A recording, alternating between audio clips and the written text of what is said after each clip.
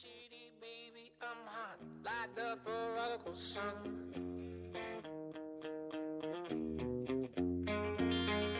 Big up Bartolini, meeny, money, mo, and flower, you're the chosen one. Will your left hand's free and your right hand grip with another left and watch his right hand slip towards his gun.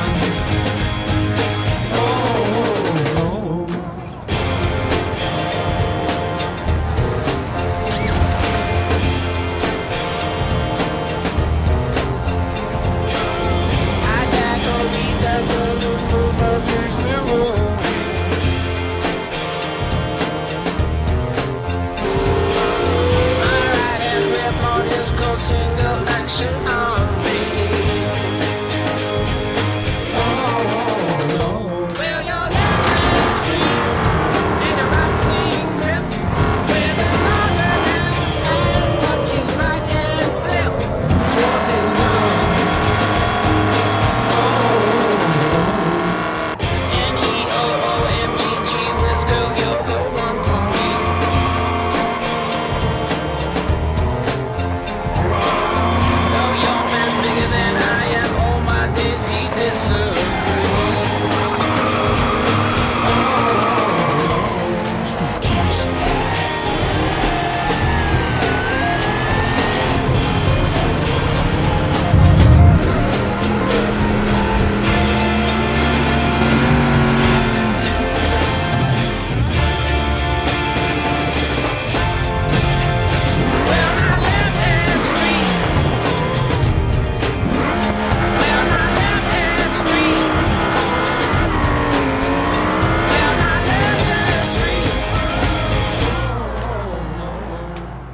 Ain't shady, baby, I'm hot like the prodigal son.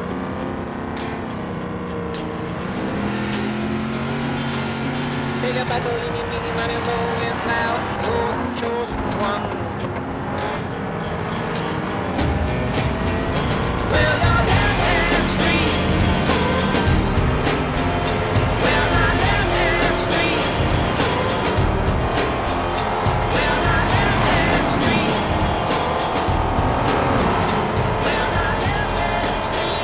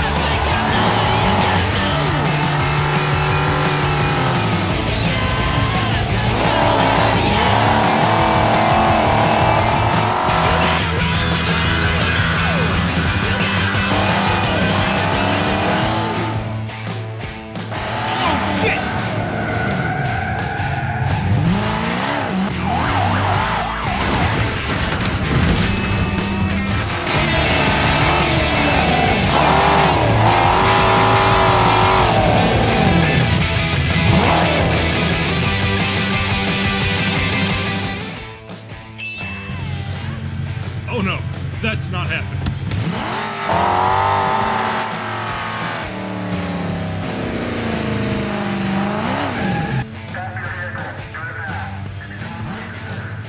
Can't it just be simple for once?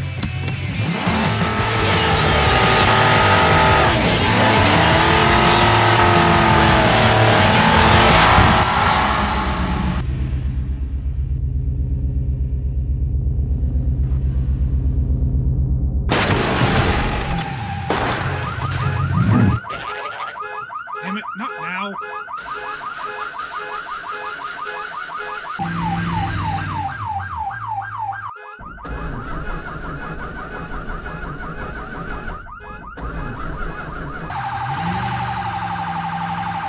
Come on, come on.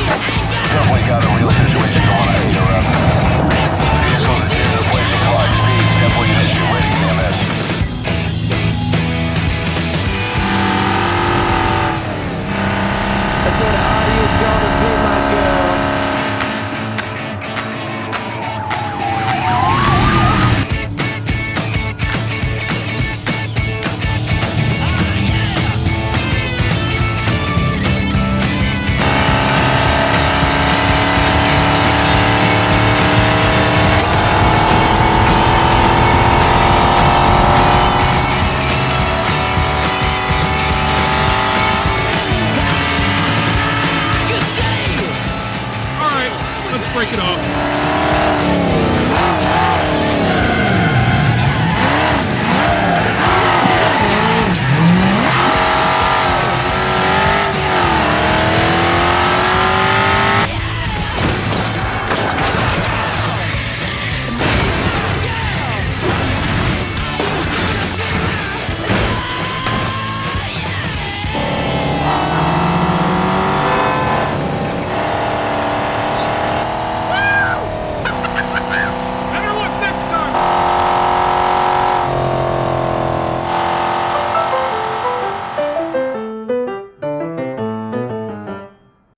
Welcome to the world of BeamNG.Drive, an extremely diverse, in-depth driving simulator that breaks the boundaries of normal racing games. What you just saw is only a fraction of what is possible. Between great driving physics, detailed tuning, soft body crashing simulation, and a massive modding community, BeamNG is a near staple to PC gaming, for both the casual and the professional player. But what is BeamNG? What can you do? How does it work? Why is it so popular? Well, let's start with a little history lesson. Talk about where BeamNG came from.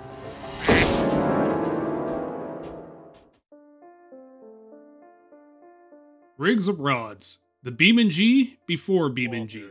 Released on August 11th, 2005, Roar pushed the limits of computing with soft body physics and dynamic simulation.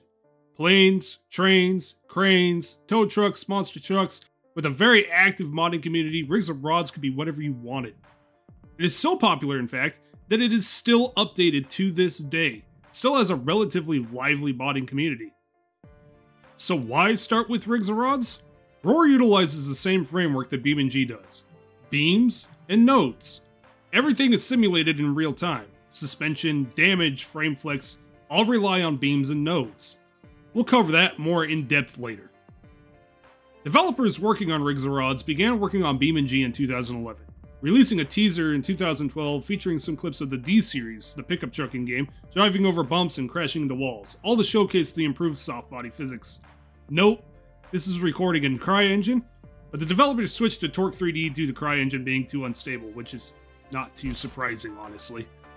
The game would be greenlighted on Steam on the 20th of February, and released in early access on the 29th of May, 2015. Reception was great. People loved it. People loved Rigs of Rods, and this was just a new, updated Rigs of Rods. The early versions of BeamNG didn't offer too much, just a few cars and a few maps. But what it did have showed potential. Now, almost 8 years later, the developers took advantage of all that potential. Consistent free content updates and engine improvements took the game far beyond its original showcase. Much larger showroom of vehicles, and revamps to the original launch cars, along with different locations from California to Italy. Constant improvements in suspension simulations, soundscapes, graphics, and the UI, and all of these updates for free. But that doesn't even scratch the surface. The modding community and the in-game repository vastly improved the game.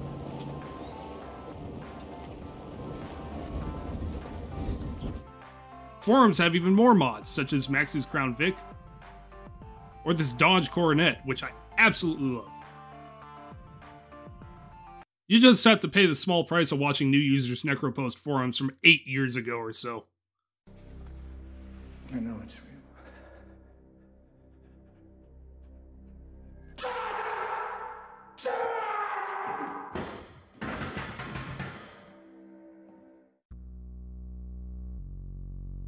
As mentioned earlier, BeamNG works the same way Rigs of Rods did, using nodes and beams.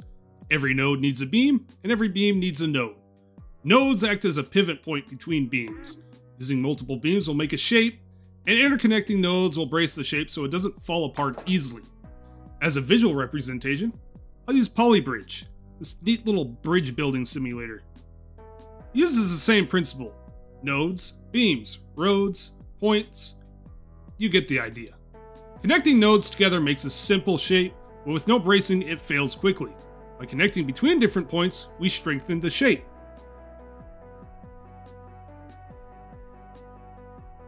Each beam can be edited with different stiffness, deformation, and strengths. Each beam has its own stress-strain curve. Depending on how the beam is edited, it can flex and twist with a certain amount and return to its original shape. However, if a beam or a series of beams is pushed beyond its yield, it'll permanently deform.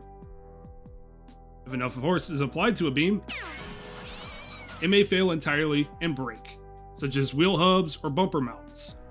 These rules apply to every component of a vehicle and are adjusted to better simulate the material they represent, such as tires having a real friction coefficient and flex that makes them realistically suited for certain terrains. What makes this great is that changes in tuning to suspension are realistically simulated and not predetermined like normal racing games. Replacing normal springs and struts with coilovers will actively stiffen the suspension because the materials used in them are stiffer. Because of the stiffer suspension, the frame itself may flex more. In normal games, that may just be simulated, but in BeamNG, it's not just simulated, it's actually visually happening. In order to fix this, you may add a roll cage, which will actively stiffen the frame. Not only that, but in the event of a crash, the roll cage will actually work in protecting the cab while the soft sheet metal body panels deform around it. All of these beams and nodes of varying materials and data work together to make a vehicle perform as they should, rather than having everything predetermined and cookie cutter.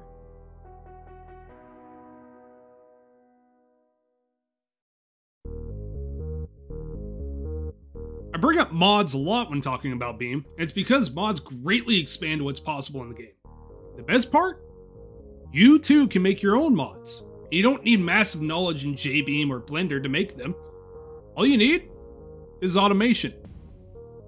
Automation is a car factory tycoon game that lets you design and sell cars to be mass-produced. One complaint of automation is that there's no way to personally drive your creations. In 2018, BeamNG and Camshaft Software, the automation devs, released an update allowing users to port over their creations to Beam.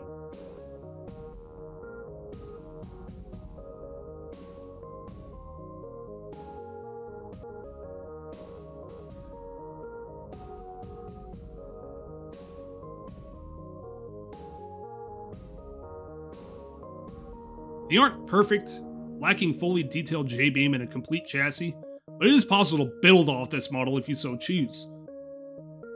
As what user Innocent Joker did with the Gavril Vertex. A totally original, I swear to God, not at all a replica of the 2008 Ford Focus.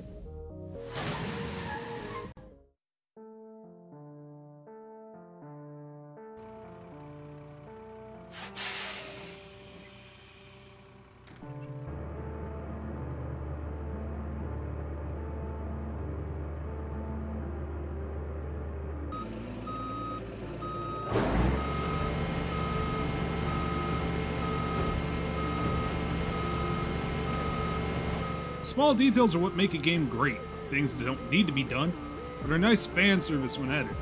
In addition to making physics and handling akin to real life, there are tons of features that add to the immersion.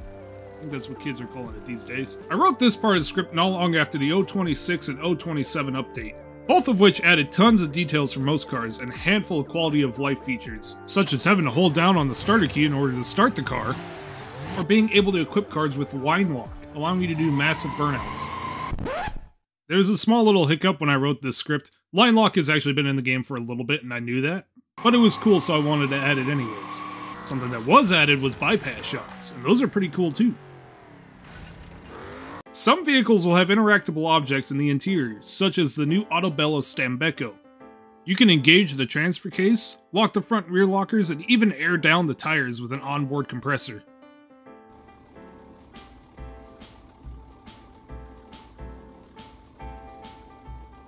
Each vehicle can be tuned and customized however you see fit in the configuration menu.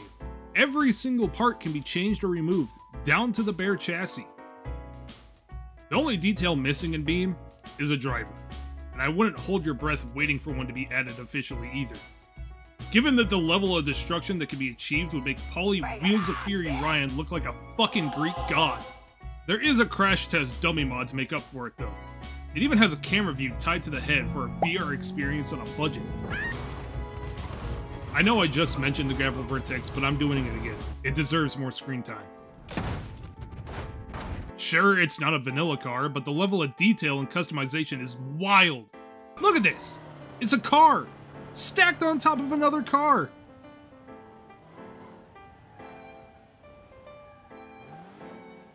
This one's got a cannon bolted to the roof. This one can fly! If you're competent.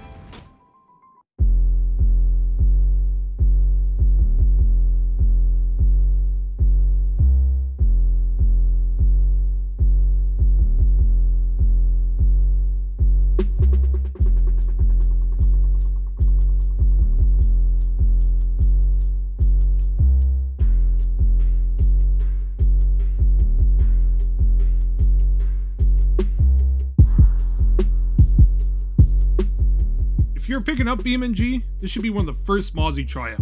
It is nuts. What? I think the early 2000s were cool. The early days of Beam weren't anything special, which isn't too surprising since the goal was to provide a more complex simulation and not to look pretty. It was a major improvement over the previous rigs or rods, but not much more than that. Sounds were generic, lighting was simple, and maps were somewhat detailed, but mostly bland. And that was okay, since the main functionality was all that mattered at the time. But as more updates rolled out, the devs would start to improve the graphics and the soundscape, including PBR and engine noises that would change depending on the part selected, and the damage that the exhaust sustained.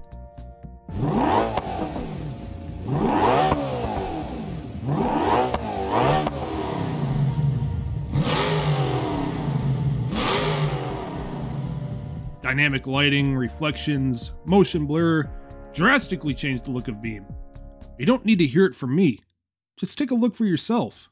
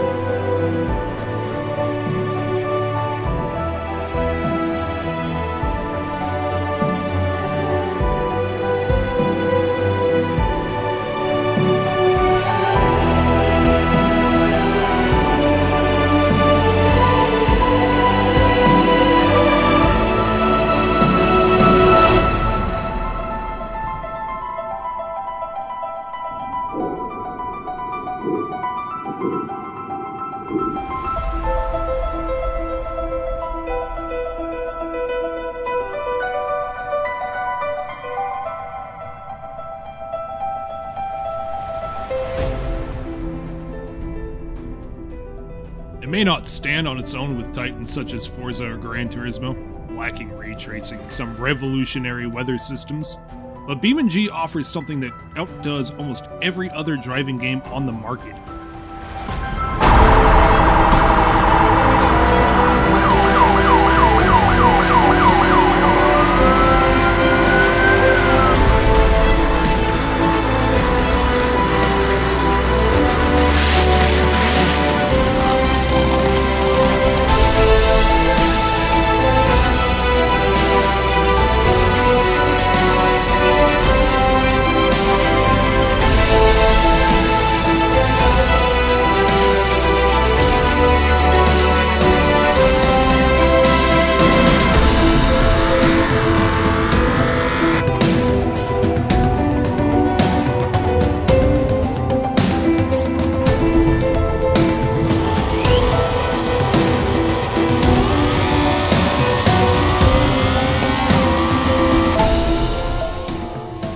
Thanks to its real-time simulation, every car feels and performs like it should, making it a contender for one of the best sim driving games out there. But that doesn't mean you have to have some sort of crazy expensive setup that costs 3 times as much as your monthly rent. This game has enough options and assists to make playing with a controller more than enjoyable. You can even easily play the game with a keyboard and mouse for the cavemen that haven't upgraded to an OS with controller support. But seriously, support has been packaged in since Windows 7. There's no need for this.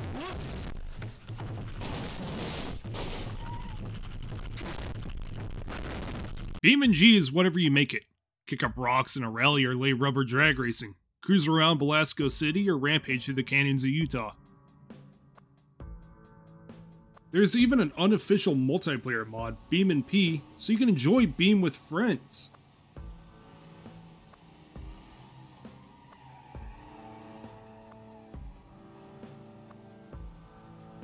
BeamNG has a long future ahead, constantly improving and expanding, which is why fans like I are so invested in it. Way invested in it.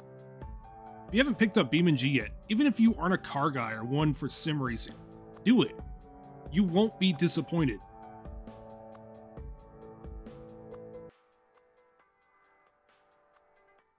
While I have you all here, you may have noticed that I've not returned to my normal streaming schedule. This video took a while to come out. Simply put, I've been swamped with work. And because that pays my bills, that takes priority. That being said, I won't be streaming until further notice. Same with the oddball videos such as Fallout and the obvious stream highlights. Instead, I'm jumping straight into the next What Is video, which I already have plans for, so it might be worth sticking around for. Till next time.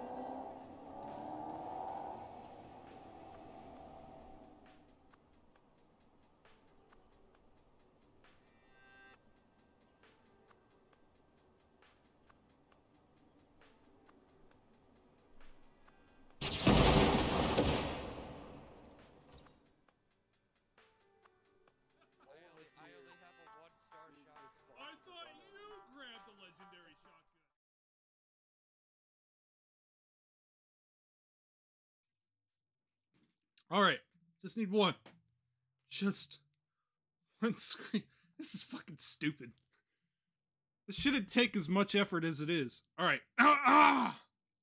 One long guttural scream coming up.